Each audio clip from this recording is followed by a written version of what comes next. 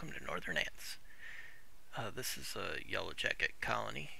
I was closing my garage door earlier, and this little girl was looking out at me, and I figured I would get some video of it before I need to remove this nest, because where it's located, once they start getting workers, it's not going to be in a spot where I want it to be.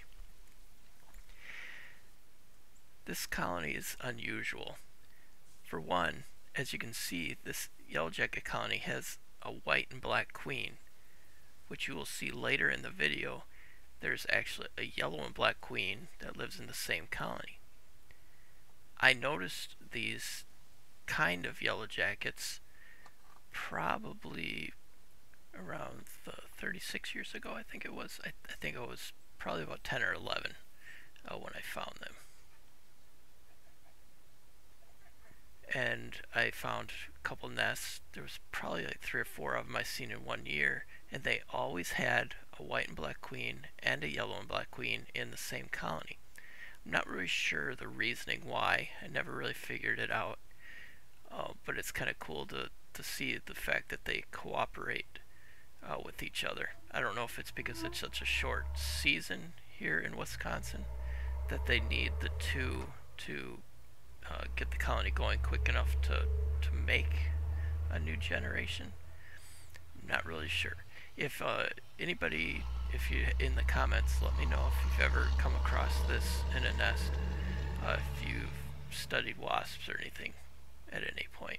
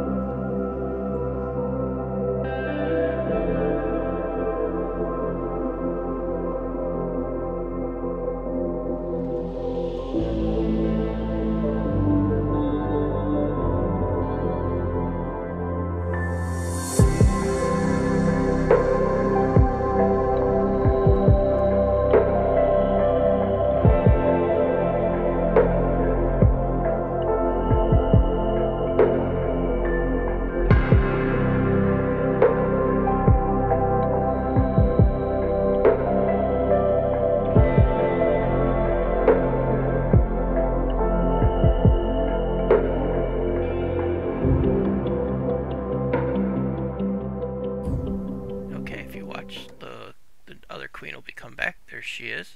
See how we've got a yellow and black and a white and black queen, and they are cooperating.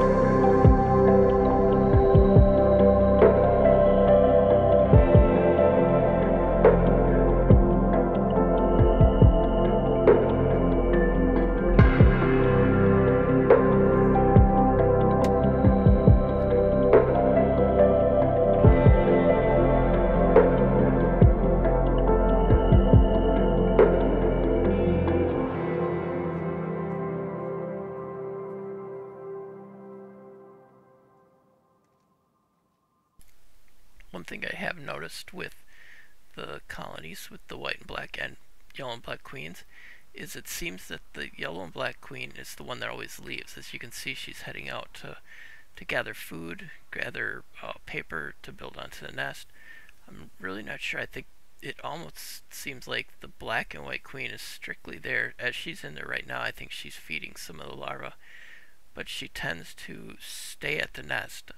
I've never actually seen them flying off. It seems like they're always in the colony.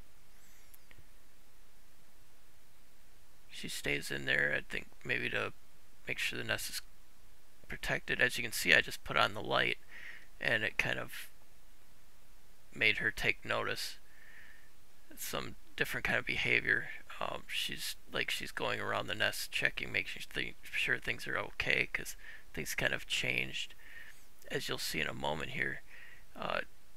She acts like she's trying to block the light from the nest, because it's kind of unusual for them.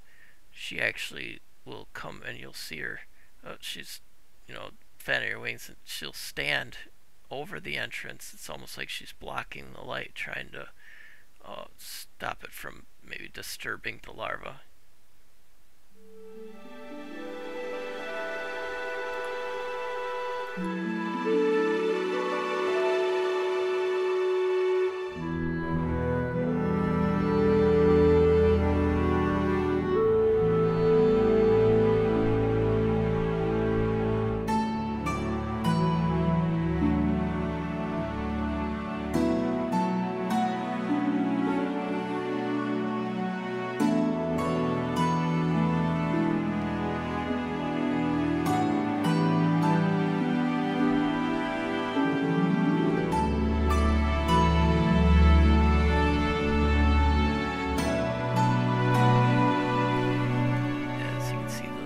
Does seem to agitate her a little bit.